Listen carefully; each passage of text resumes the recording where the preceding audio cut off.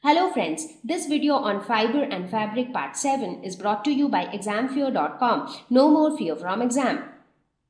So knitting is basically another alternative process to weaving by which we can arrange the yarn to form a fabric.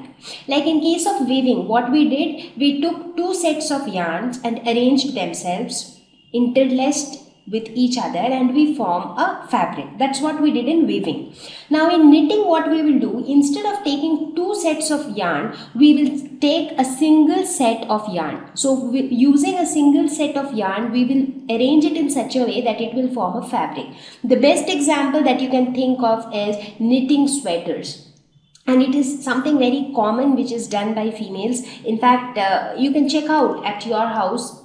Your mom or granny would know how to knit a sweater. So what they do, they take this yarn of wool, and then with the help of these sticks, they knit them together. So they just have one set of wool, and with that they knit the entire sweater. So using one set of yarn also, you can create the entire fabric. So this is knitting.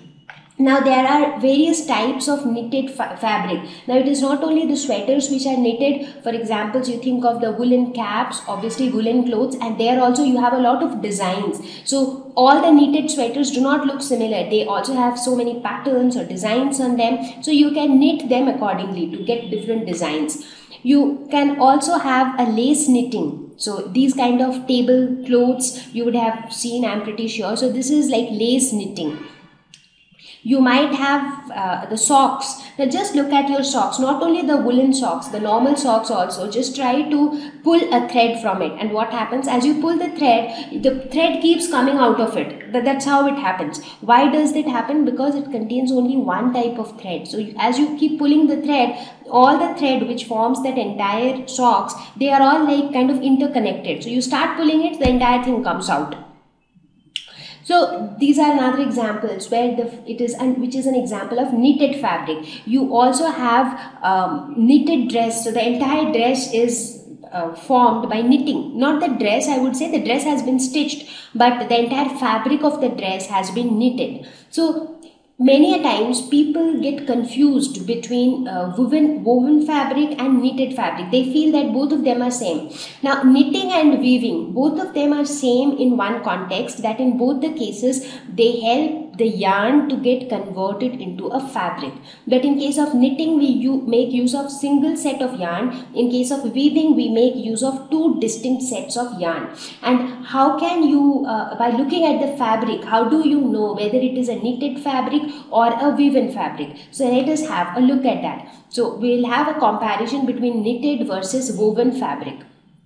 So when we talk about knitted fabric, obviously one type of thread is used, and here two types of threads are used. So just look at this picture. So here you have one thread which is like horizontal. So these are one type of threads. The other threads that is vertical, they are the other types of threads. So in woven you have two types of threads. But in case of knitted, you just have one type of thread, and you know this itself gets like interlaced with itself, and that's how you get a knitted fabric. So when you look at a knitted fabric, it is more stretchy. So the stretchable clothes are made up of knitting. So why they are stretchable? Because you see there are a lot of open spaces in between, and these open spaces allows the stretchability, whereas the woven fabric, they are comparatively non-stretchy. So when you look at the woven fabric, you would actually see the threads, the two types of threads are running perpendicular to each other. But when you look at a knitted fabric, you see that it is all one continuous piece of thread. So one piece of thread which is running continuously. And the loops, the interlocking loops, they allow for the natural stretchiness. Knitted fabric is thicker and heavier, whereas the woven fabric is thinner and lighter. That is another difference. So knitted fabric is interlooped because here you just have one thread. So it is like loop formation within itself. Whereas woven fabric is interlaced. So two different threads are like interlaced with each other. So some examples of knitted fabrics are t-shirts, sweaters, whereas woven fabric would be denim, chiffon, satin. These are all examples of woven fabric. So just have a look at a satin cloth or a denim cloth. You will actually see that it is not stretchy. You can't stretch it. But when you look at a sweater or a sweatshirt or a t-shirt, thank you. Please visit www.examfear.com to watch more educational videos with a better experience. Please do not forget to like and subscribe to our YouTube channel for latest updates. Thank you once again.